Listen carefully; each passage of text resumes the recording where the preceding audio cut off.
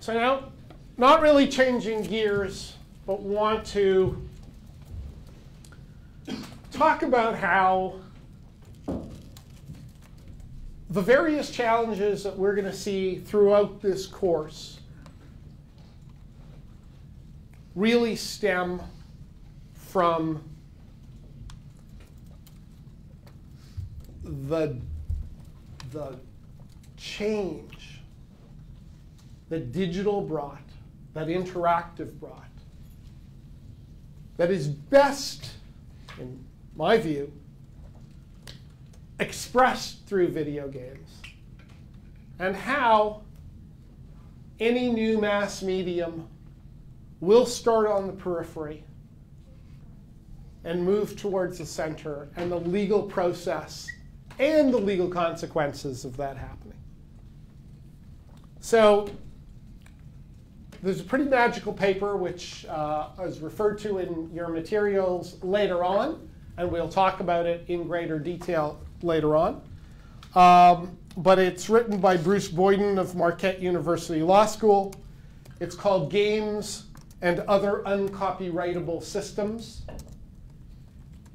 And it's not about video games. It's about games. And it is about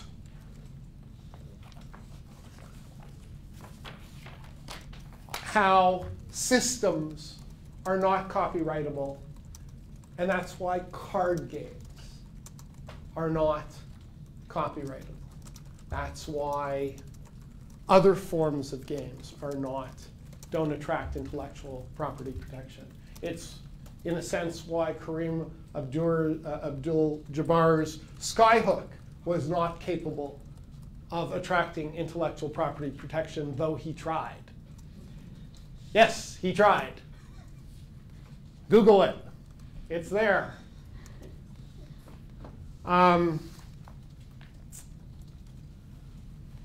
There are various reasons, as you will learn as you go through the course in your own thinking. There are various reasons why things don't attract intellectual property protection.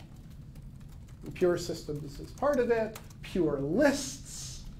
So a recipe is a list of ingredients.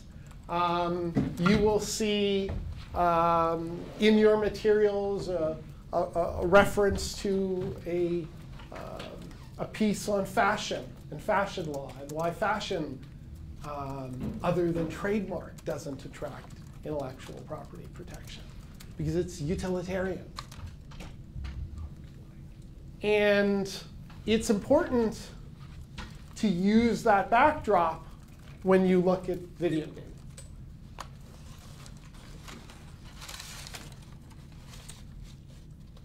And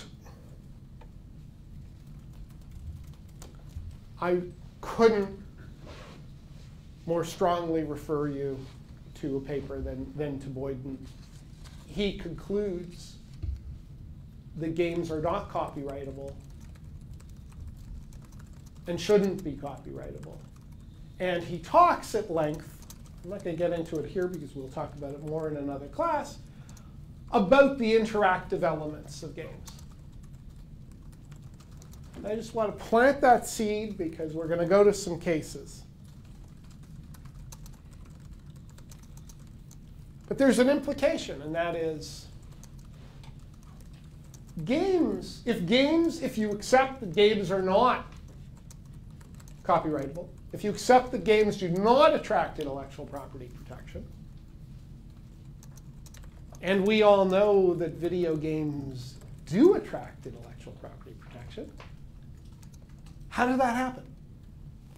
Well, wouldn't you have some elements of games being really good grounds for copyright? I mean, like, if I'm doing like a first-person shooter, like a Halo game, yeah, obviously the fact that I'm a first-person shooter, that's something that usually across games that might be a system.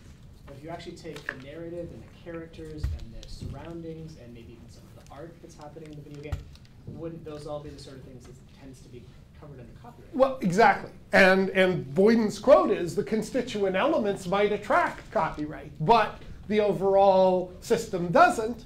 And yes, that's exactly what we're going to explore. Please. Yeah, I mean, isn't it what we were talking about earlier with fixation? Like, you can't fix a poker game, not in that sense, but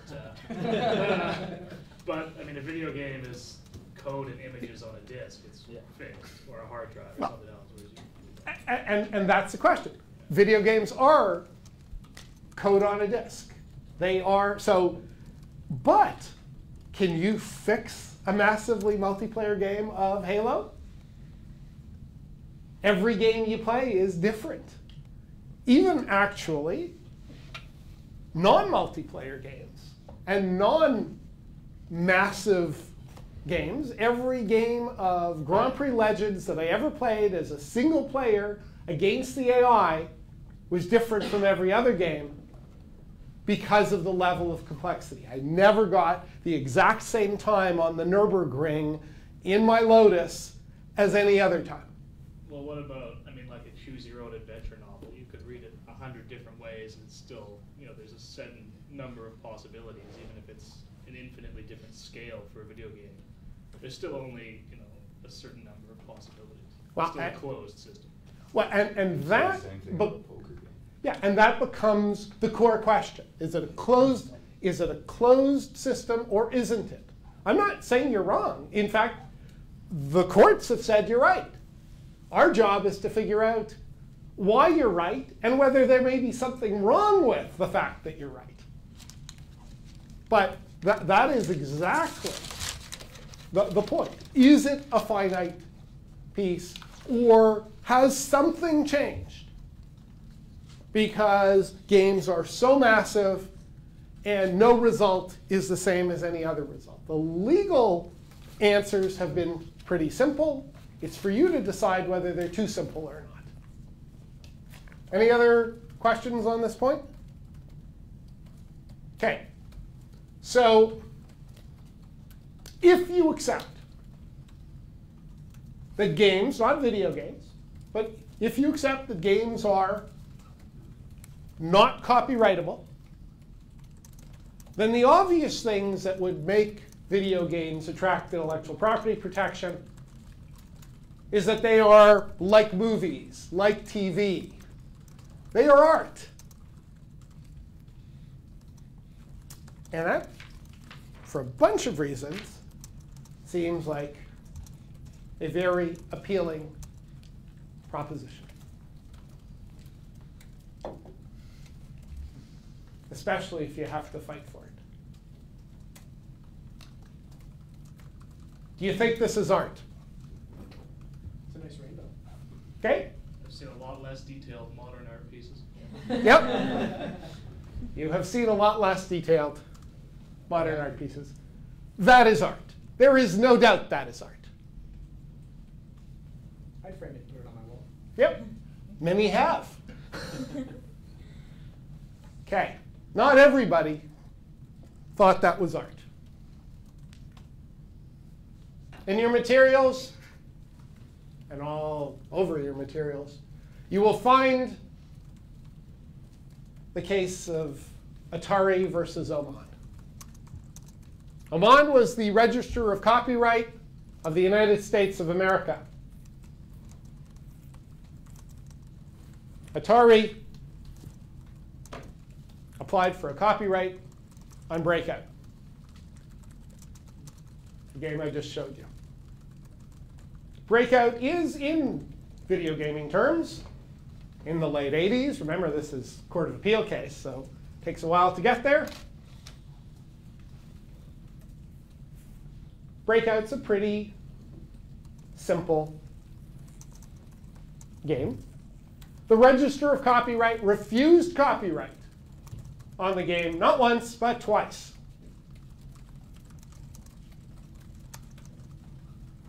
You can read the case. You'll see he said, this is just a bunch of circles and dots. There is these are all familiar shapes and sizes and colors and geometries, and is therefore not susceptible to intellectual property protection, does not attract intellectual property protection. US Court of Appeal said, of course it does. I'll get to the reasoning in a minute. Zohar. Well, I've kind of been thinking this now for the last 5 minutes, so it's probably related to a bunch of that stuff. But it seems that, you know, if that was painted, okay, if that picture that we saw of a breakout was painted, then the copyright would come because of, you know, the painting, the painter, okay, it's art from that direction. But in this case, it's code that was written that made that. So the fact that you showed us a picture and we were asked whether or not that seems like art, I think is a little bit misleading in the sense that it's about the code. It's like there's copyright in written work, literary work now includes software code. That's where the copyright stems from in my mind. Okay. Well, the argument that you've made is it's code. Code itself per se is not copyrightable. You know that, but the digital, you look to the digital origins, not to the art.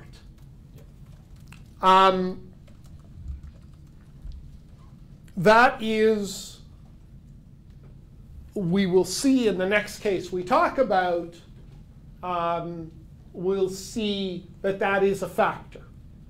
In Oman, the issue that the court was faced with is that the threshold for getting copyright protection is very low. And yet you had a register of copyright who refused to register this. And they did look at it in artistic terms. And the key point, which is rather buried in the case, it's kind of in a footnote, was a question that the district court, the lower court, asked the Register of Copyright. And that question, which is a brilliant one, if Picasso, so remember the problem the Register of Copyright had is that these are just simple shapes, simple sounds, there's nothing special here. And the district court judge said, if Picasso had painted a round object on a canvas, would you say because it depicts a familiar subject, namely something that's round, it can't be copyrighted? If Picasso had made Breakout, would it be art? And the Register of Copyright said yes, it would be copyrightable. Well, at that point, obviously, the case is lost. And Breakout, as it should, qualified as art, qualified for copyright protection, and on we go. But art isn't necessarily qualifying as copyright. Nope. It's an expression. And what you've sort of elided here is the idea expression dichotomy. Which in Baker and Selden is essentially just colored bars. And basically, it was denied there, still is denied under US copyright law and under most international. There are limitations. There must be expression. And even when the copyright is given, I realize this is video game sort of precedents you're talking about, but 60 years from now, or 100 years, it'll be 90 now, I suppose, that material, those designs will enter into what's called public domain. They become the public general property, intellectual property. And you've also been aligning notions of copyright with notions of trademark, of notions of some of the other IP sorts of regimes, which have very different kinds of hurdles to get over. So one has to be a little bit careful here in terms of talking about the distinction. When, you can say, your point is well taken, this is code. But then again, what's a painter's medium of expression? It's different types of paints, it's different types of brushes, it's different types of applications. All of those are considered to be the tools of every artist. They can be used by every artist. And they are expressly not copyrightable, not something that you can lock away as being only available to yourself. Unlike patent, where you can patent formula and a variety of things like that. So there's some very important distinctions in IP law that have to be made.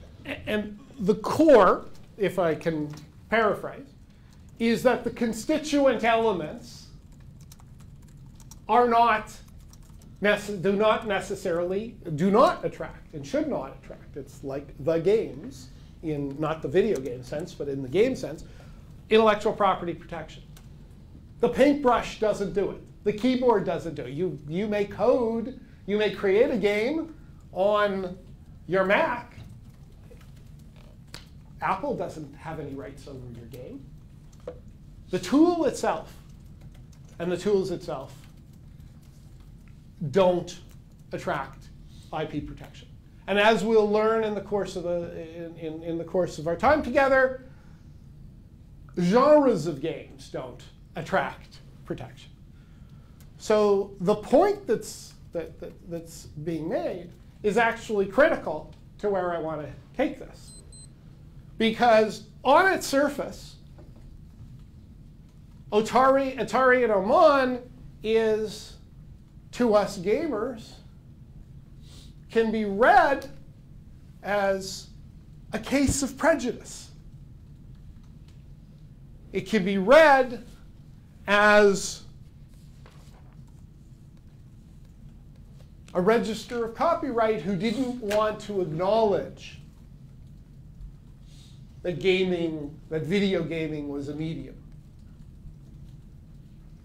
And that raises certain hackles to us gamers because we want legitimacy. And we do believe it's art. But there's something misleading, as Ken points out. We mislead ourselves. And I'm going to take you through some of the ironies of what happens. As much as we as gamers go, we want that legitimacy. What happens when you say video games attract copyright, intellectual property? So, well, as soon as you attract IP, you attract the limitations of IP law. You attract, well, you've got to have an author. It belongs to, or seems to belong to, someone. Modifying it is a risk. Not something you should be doing without permission. You bring this whole quasi-ownership structure to bear on the area. And if you look at that not from the perspective of the US Court of Appeal in 1994, but from your perspective as digital citizens in 2013, you might look at some of those costs very differently. And over the next 11 weeks, we'll be talking a lot about that. But let's go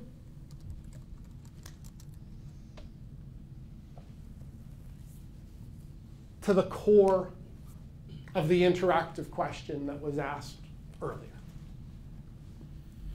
Case in your materials, Stern versus Kaufman. Much earlier case than Atari versus Oman. 1982, US Court of Appeal. Try and cast your minds back to the time before you were born. How's that for an existential conundrum? And imagine that the US Court of Appeal would be, it is pretty safe to say, in 1982, would be constituted of pretty well non-video game players. I don't have absolute proof of that. And you have a case about a successful game called Scramble, and a total ripoff of that game.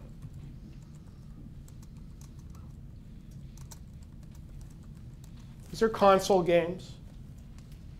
So the software and the hardware are embedded within each other. Somebody just knocked off Scramble. Scramble was doing well in the arcades. And there was a Scramble knockoff. And there was a lawsuit. And the defendants, as you might expect, threw every argument but the kitchen sink, and sometimes including the kitchen sink on the table, to try and argue that the originators of Scramble should not succeed because there was no intellectual property protection to Scramble. So they threw in a ton of arguments. The argument we're focusing on is that each game is different from every other game because of the player's participation, and therefore doesn't attract intellectual property protection. There's no fixation, is the argument. Never gets fixed. Every game is different from every other game because of interactivity. The nub of the problem. But remember when we are before you're born.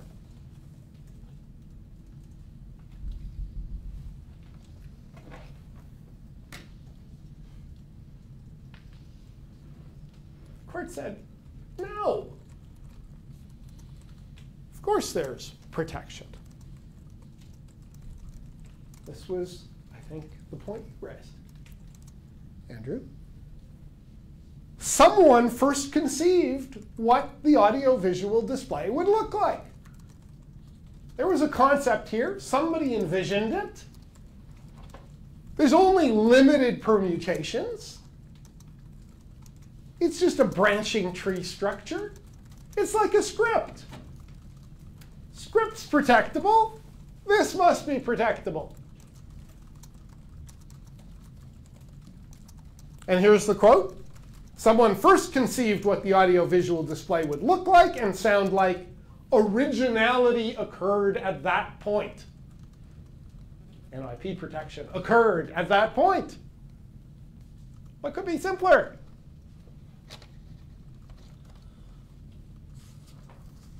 To a judge in 1982 on the US Court of Appeal, who almost certainly was not a gamer. In legal terms, it's pretty easy.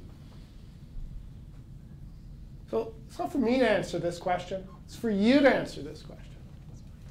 What does massively multiplayer technology, what does endless open world technology, what does crowdsourced modding and creating and tools do to all of this? And does it, most importantly, make you feel a little queasy about the result in Atari and Oman?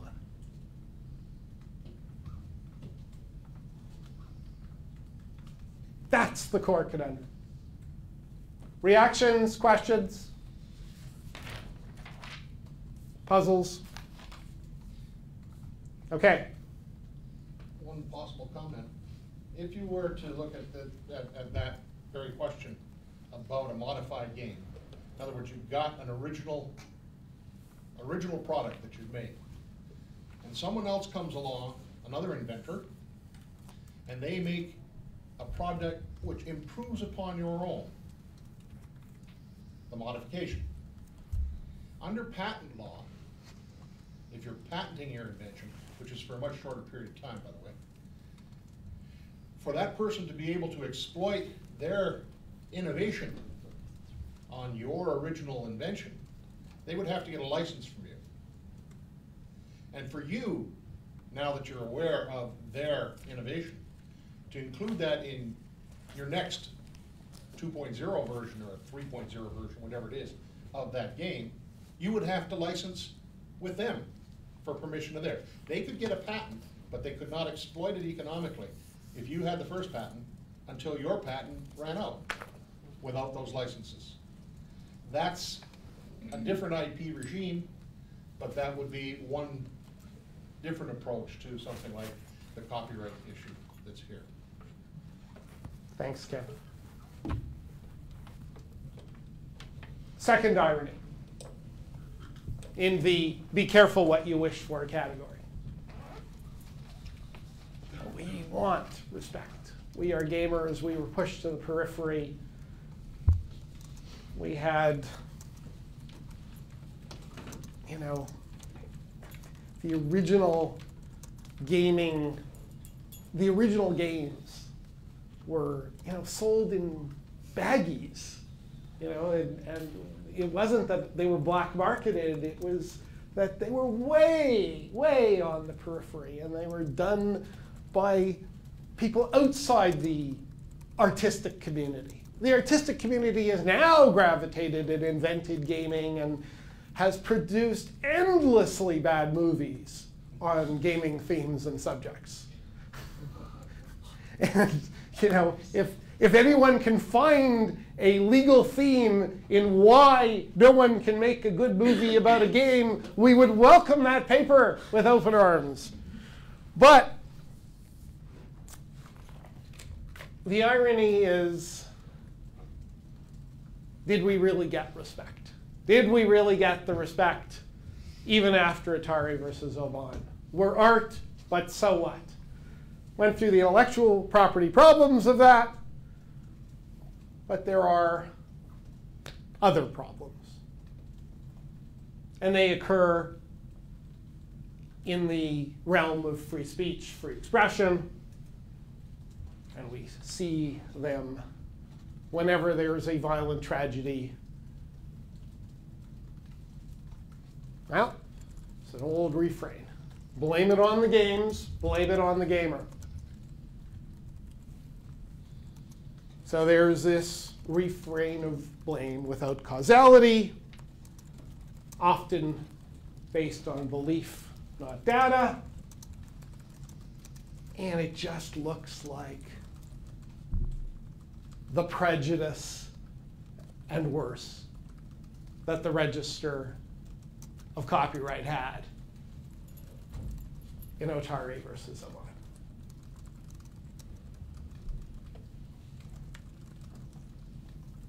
Still about being different, still about being a new technology, still pushed, even though it's mainstream, to the outside whenever something goes wrong.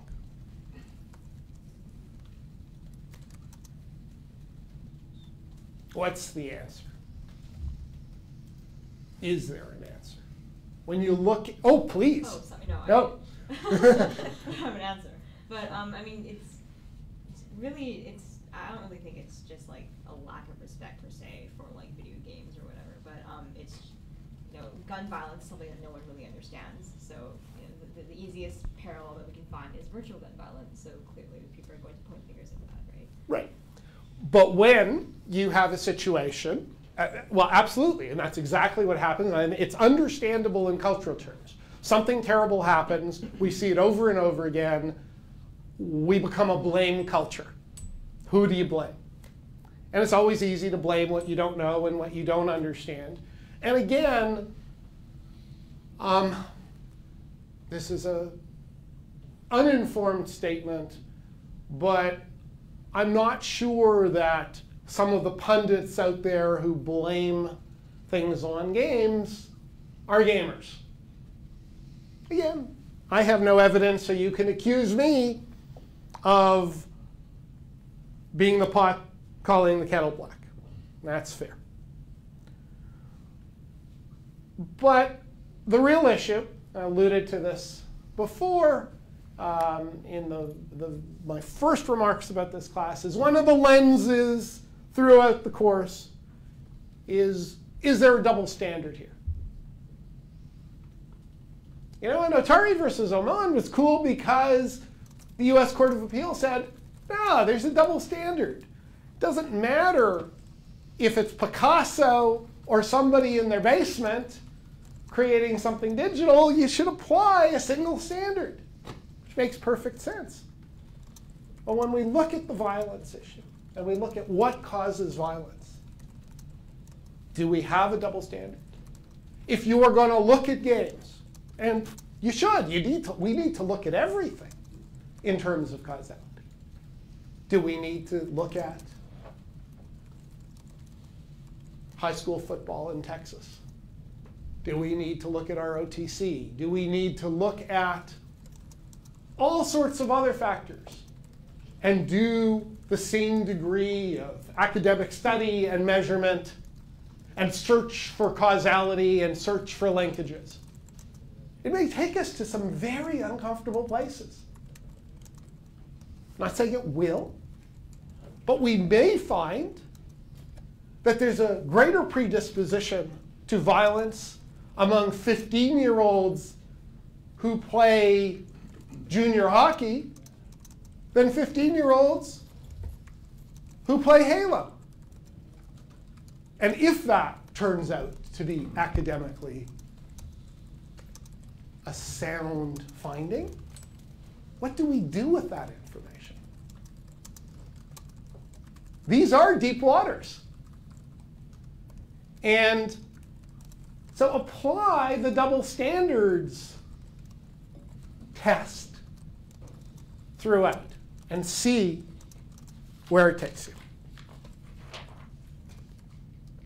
Which brings us to the next class.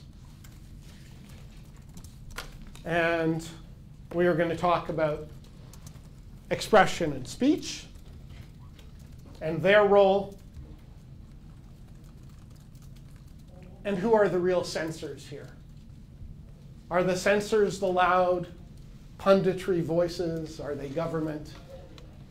Or is there a layer of censorship built into the laws that apply to the video game world, even before we get to those other voices? So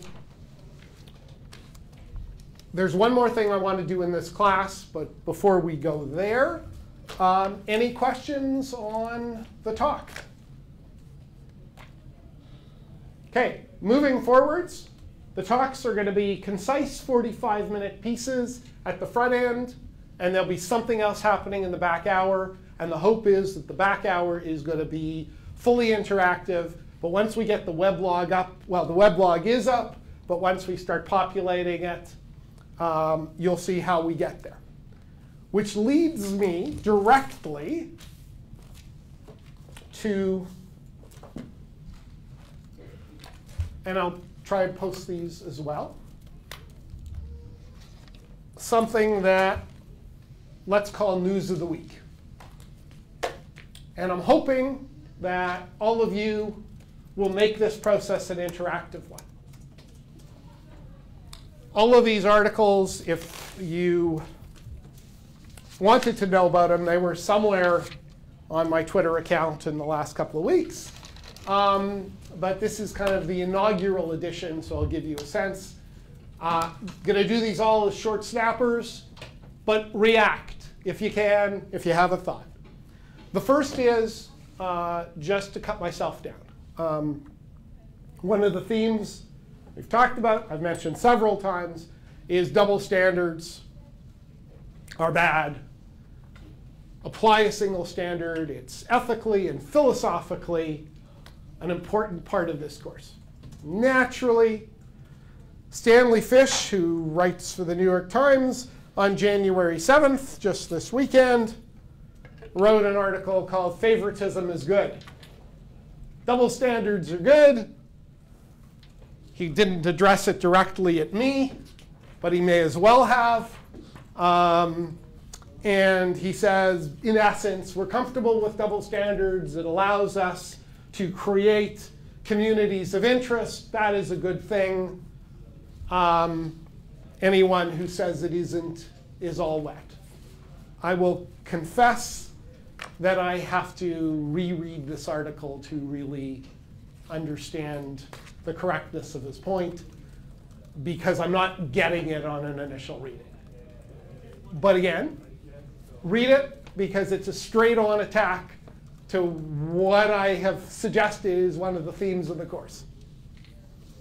NVIDIA is building its own gaming supercomputer grid. Just technological evolution that will allow cloud-based gaming. This will create all sorts of fascinating privacy and other issues because we are clearly moving away from localized gaming, we already have in many ways, to cloud-based gaming. But they seem to be suggesting at the CES show that they've solved the problem. Apple rejects game based on Syrian civil war. So self-censorship. Worth reading. This is an important one. Electronic Frontier Foundation put on their website a guide to the most important law protecting online speech. Well worth reading. It deals with it deals with Section 230 of the Communications Decency Act, which provides that no provider or user of an interactive computer service shall be treated as the publisher or speaker of any information. So if you're a carrier, you're safe. If you're not directly involved in the content speech, you're safe. And that's really important because you will see in video gaming and elsewhere, and certainly in more repressive regimes, that they'll go right to the publisher. And the publisher's freedom and the ISP's freedom, in fact, become our freedoms. So it's just an interesting piece.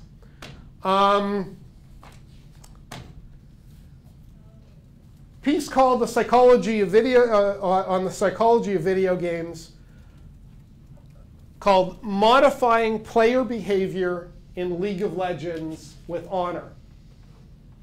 And it's a very interesting piece in terms of showing how you can use reward mechanisms and incentives within games to humanize the rhetoric, bring down the level of swearing and extracurricular violence that happens in lots of gaming communities. And it's a bit of a Skinnerian approach, but well worth thinking about, and well worth thinking about if someone's doing that to you within a game context, how do you feel about that? Does that feel like a breach of your privacy, your space, or you just reject it? I don't have to be part of this community. Interesting piece on game politics. Comic Book Legal Defense Fund takes aim at Senator Jay Rockefeller's video games research bill. So obviously what happened in New Jersey has raised a lot of political capital for looking more deeply at video games, sponsored by various politicians. And the Comic Book Legal Defense Fund just sort of got in there to remind people that video games this isn't new. This goes back to comics. This goes all the way back. There's always an emerging medium, an emerging creative medium that involves kids that gets blamed. And if you look at your handy Martin's Criminal Code, I would invite you to look at the sections on crime comics.